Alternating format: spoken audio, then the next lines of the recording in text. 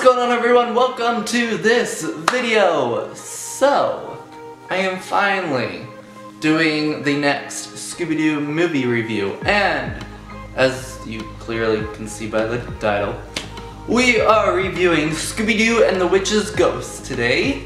So, the second direct-to-video movie. Okay, so let's get into it. So, if you guys don't remember, I talk about the plot of the movie first. We talk about the characters and the voice actors. Then the setting. I have them on my phone, that's why I have reference. Then the music and the score used in the film. Then we talk about the animation and art style. And then the villain of the movie. Then we'll talk about the DVD cover and the trailer, and then my overall verdict of the film, and we will talk about a little fun facts about this movie, this one. So yeah, let's get into this. So the plot for this movie. So after Zombie Island, we continue on. The gang are still technically adults, but they are back to solving mysteries. We start the film out, they are like in a museum, and they're disguised as different time period type things. Like Shaggy and Scooby are like cavemen people, and Daphne and Fred are in like Shakespeare type setting, exhibit and whatever. Anyway, so they are solving a mystery, you know, we open up to them capturing the villains and whatever, but they get a little help from a little horror story writer. So, this is where we are introduced to Ben Ravencroft. So Ben Ravencroft is actually voiced by Tim Curry. So if you are a fan of him, then check this movie out. So, yes, we have Ben Ravencroft, who is a horror writer. Obviously, Velma knows him. She's super excited to meet him and whatever. So, Ben has heard stories about the gang and whatever, and wants their help to basically clear his ancestor's name of being a witch. Everyone in this town that he lives in is from, thinks that his ancestor was a witch, but he is trying to find her journal to prove that she was not a witch, but she was just, you know, a healing person, you know, use herbs and oils and natural things to heal people. Anyway, so, you know, they agree to help him. They go to Oak Haven, which is in Massachusetts, I believe. Yeah, Oak Haven, Massachusetts. It is a fake place. It is not real. So, they go and they get to the town, and the town has turned into a tourist attraction. They are having like a pilgrim witch trial weekend thing going on, and Ben is just not. He's like, cut it. So basically they are using his ancestor, the witch, as a tourist attraction, you know, to pull in tourists to the town, you know, saying, oh, we have a witch in our town and whatever. And that's basically where the mystery gets started. They have to figure out who the heck is the witch, why, you know, why the witch is doing all these things and whatever.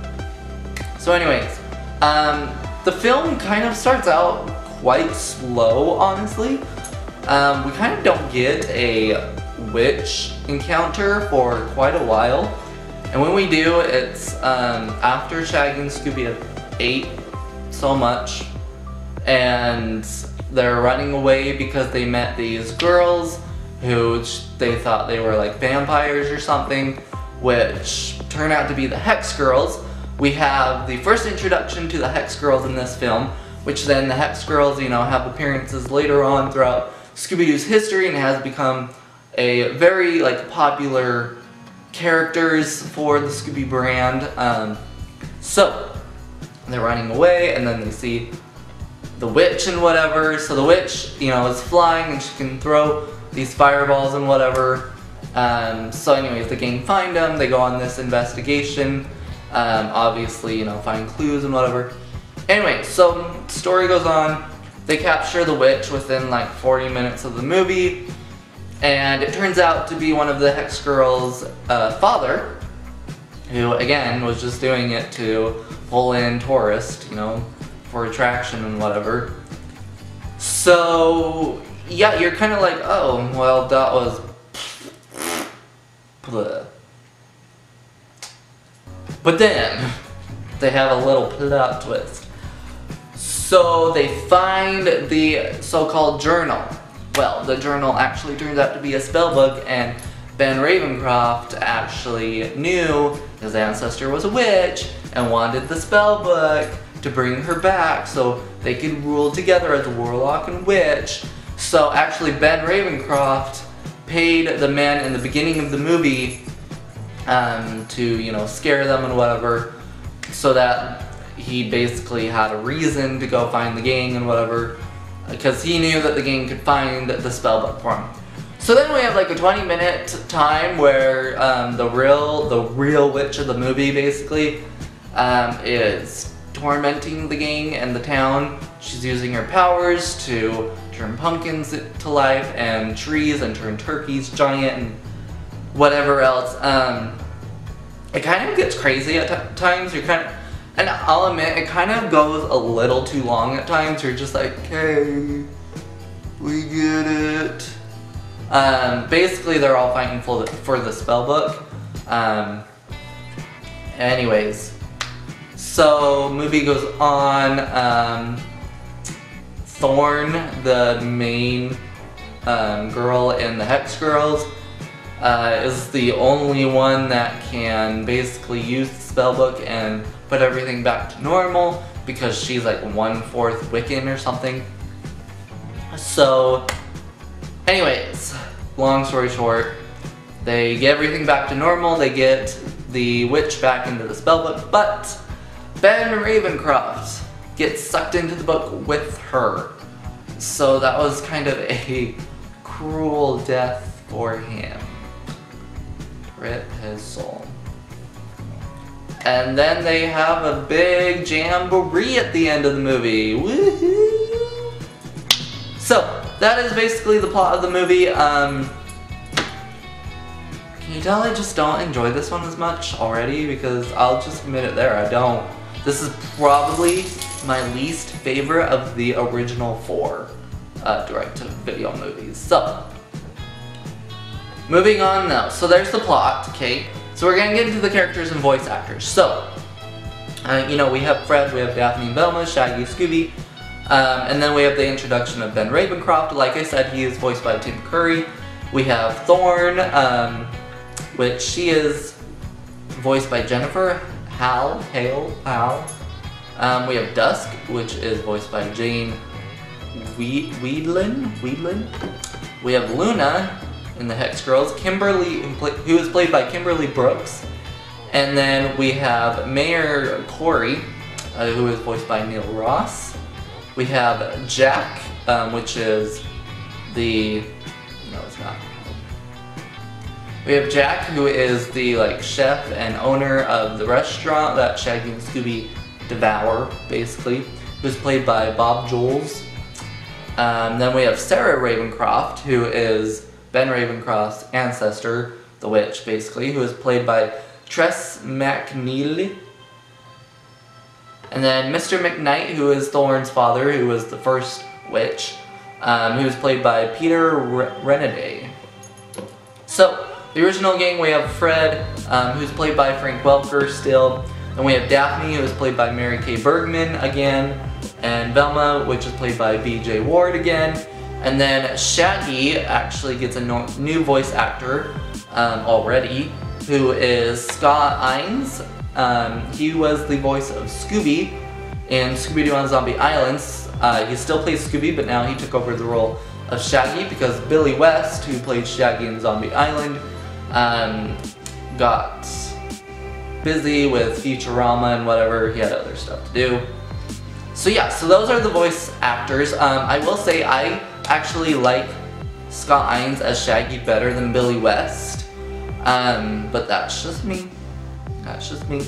I think he's a great Scooby, and then obviously the rest of the gang are great. Ben Ravencroft was, you know, voiced by Tim Curry. I thought he was a great character. He, like, I don't know, he had a major kind of like, he was just very soft, I felt like, throughout the movie, and then once they found the spellbook, like, he went, you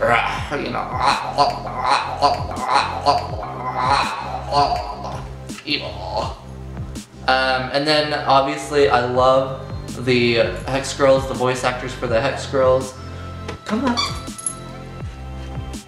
Bronk's just gonna steal the show again. And then, you know, all the minor characters, I mean, I guess they were great. The rest of the characters were great. So then the setting is Oakhaven, which is said to be in Massachusetts. It's taking place in a very autumn type of season, and so it's almost around Thanksgiving type of thing.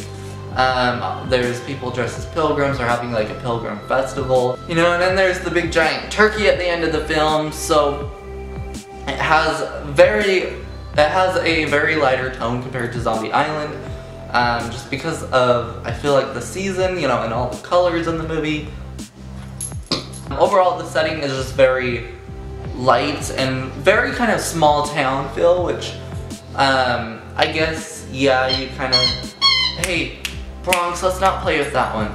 Which, you know, you can kind of associate small town, you know, with creepy goings on, you know, and whatever. So then for the music and score, like I said, the setting, you know, overall theme, or overall feeling of this movie is lighter than Zombie Island.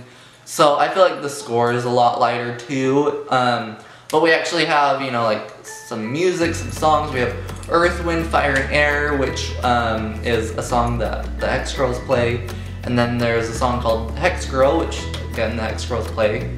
And then at the beginning of the film, actually, the Scooby-Doo Where Are You theme song was played during the little chase sequence.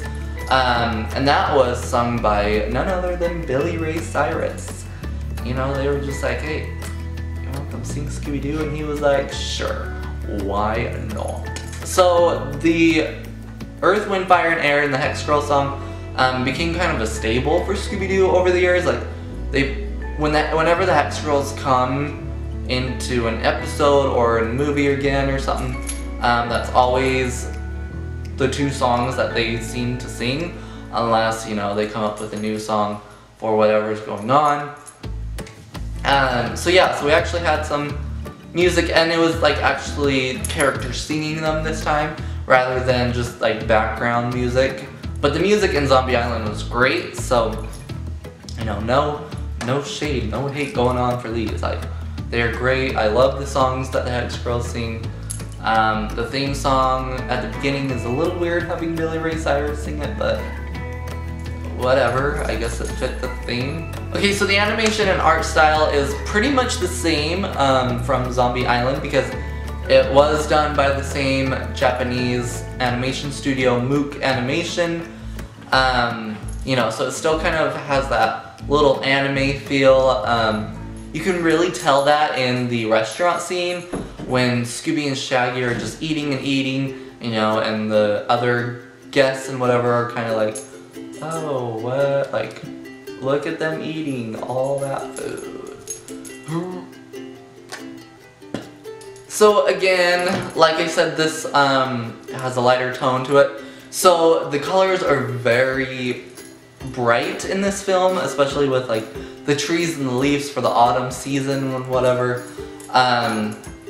I feel like the movie has a lot more daytime shots also. They're, you know, doing stuff in the day. I mean, obviously, it definitely gets a bit darker when Sarah Ravencroft comes out of the spellbook and whatever. And obviously that took place at nighttime, so it's darker and whatever. But overall, I feel like the colors are a lot brighter in this film. But the animation is pretty much the same as Zombie Island, so not much to talk about there. Okay, so the villain for this film, originally it is the Witch of Oakhaven. You know, she's like the traditional witch, you know, the witch hat and the pointy nose, you know, and is flying and whatever. But she has fireballs because why not? She's in a green, she has a green aesthetic going on, whatever. Who ended up being Thorne's father.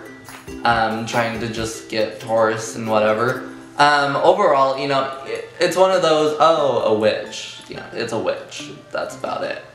You know, the fireball part is a little different, but I mean, it's a witch. You know, she can cast spells and whatever.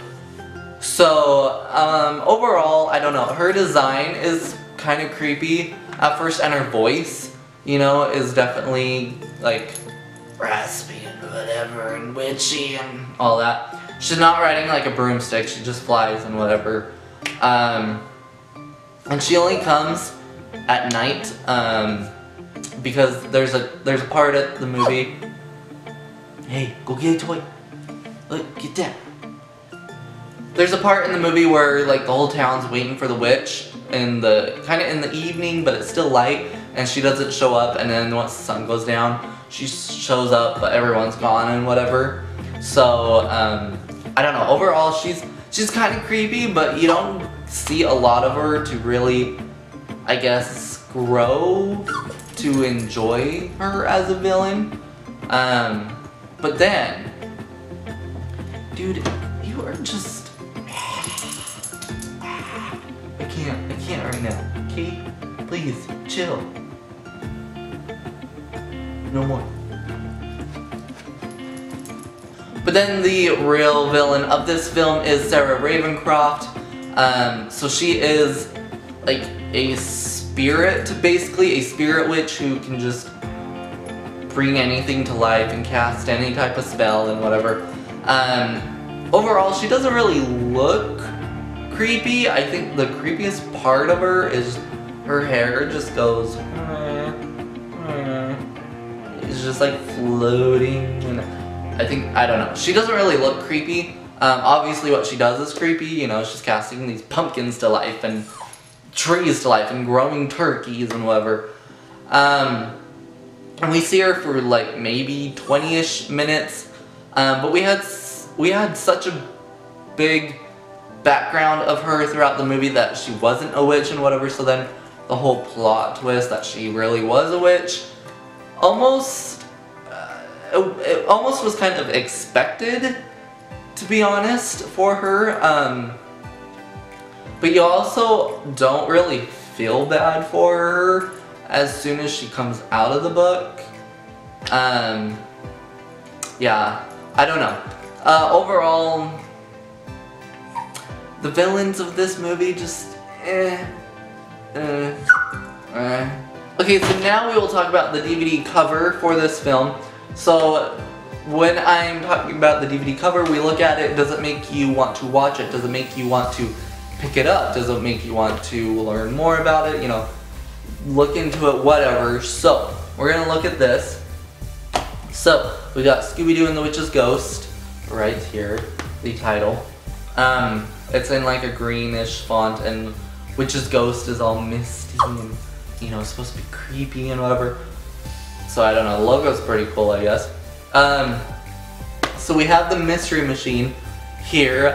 So this is like the updated Mystery Machine that they were using for these films. Later in Scooby-Doo and the Cyber Chase, Fred actually says, I miss this old van, so like they've done something to the van or got a new van or something. So anyways, the current Mystery Machine is on here, and then we have Velma in the background just like, oh no, and then Scooby and Shaggy, hey, and then Scooby and Shaggy are like running away from the witch. Witch. So, I'm kind of very disappointed they have Sarah Ravencroft's witch on the DVD cover, because that just gives away the plot twist of the movie. So like when you're watching it, you know, and there's the first witch, the Witch of Oakhaven, kind of know, like, oh, that's not the real witch and stuff. So I don't know. Overall, for me, the DVD cover is just kind of just, it's disappointing, honestly, because like hide her. You know, she's supposed to be the plot twist of the movie, so why are you just giving it away right there and then? I don't know, maybe it was, you know, trying to get people to, you know, want to pick it up more, you know, like, oh, a real witch or something. I don't know. So yeah, that's kind of the DVD cover. The back is pretty plain. Pretty plain. Okay, so the trailer of this movie, it had a lot of clips from Scooby-Doo on Zombie Island, which is kind of interesting. But it had like a red background whenever there was like text on it and whatever. I don't know, the trailer for this movie kind of seemed very more, I guess it kind of made it seem more dark and a little bit more gory than it actually is. But I don't know. Overall, the trailer makes the movie seem creepy. More creepy than it actually is, which I guess entices people to watch it more, but I don't know. So yeah, it's kind of the trailer. If you were to watch it, I think it would honestly make me interested if I had seen the movie, but then I feel like I'd be a little let down just because it's not quite as dark as I feel like the trailer makes it seem to be. So there's all of the points. So my overall verdict for this movie, I'm giving it a 3 out of 5. Zombie Island I gave 5 out of 5, so I'm giving this one 3 out of 5. It's definitely not one of my favorites, but it also is not one of the worst. It's probably my least favorite of the original 4 that were done by Mook Animation Studios. But yeah, I don't know. I feel like, and maybe a part of it is because Zombie Island raised the bar so high at the beginning, and so we go into this one and now it's kind of like, But yeah, so I'm giving this one a 3 out of 5. Not one of my most favorite, but not one of my least favorite by any means. So yeah. And then, quick little fun fact for this film before we go. This is one of the rare movies that actually got a full soundtrack album release. There was a CD, I mean, I'm sure you can find it on eBay or something. They're just ridiculous prices now, they're hard to find. But there's a CD for Scooby-Doo and the Witch's Ghost, and it has all the music from the movie, you know, Earth, Wind, Fire, and Air, Hex Girl, the Scooby-Doo theme song sung by Billy Ray Cyrus, and then they made a whole bunch of other songs just to kind of tie in with the movie. There's one about Velma falling for Ben Ravencroft. There's one about how the gang will solve the mystery no matter what and whatever. There's one about Scooby Snacks, I believe, and whatever. Anyway, so some of the songs are really fun, you know. Some of them kind of have nothing to do with the movie.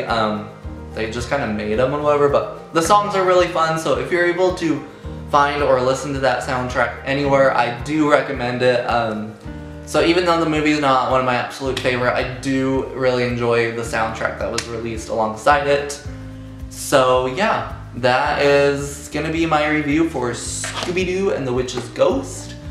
I'm sorry if you guys are a little disappointed with my review. I feel like some people are, but this one just wasn't one of my absolute favorites, to be completely honest.